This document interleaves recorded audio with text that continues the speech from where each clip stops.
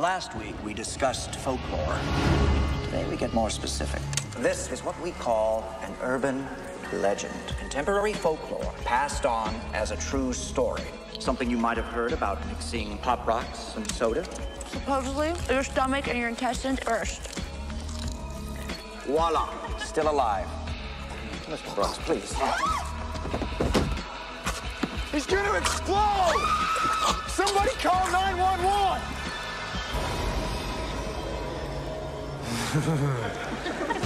They are the legends we've all heard. Gang members drive around at night with their headlights off. And when someone goes to flash from their high beams to warn them, they kill them. The stories we've all told. Guy and a girl, and they're parked out in the woods. The guy steps out, and the girl starts to hear these scratching noises. It's her dead boyfriend hung from a tree. The tales we've all listened to. Isn't there another story about a guy with an axe hiding in a woman's back seat? My mom still checks the back seat before getting into a car. But just because it never happened doesn't mean it never will.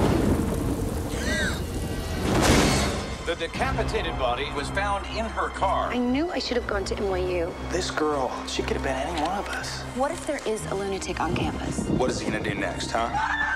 Maybe put spider eggs in bubble gum? The idea of an urban legend serial killer, it's a stretch. The call's coming from inside the house. Could it be an urban legend?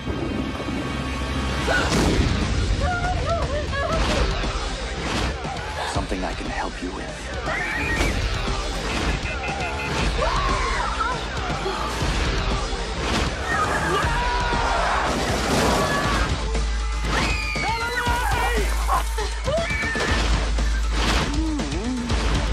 I want to know what's going on here. Someone out there is taking all these urban legends and making them reality. Urban legend. Have you heard the one about the microwave?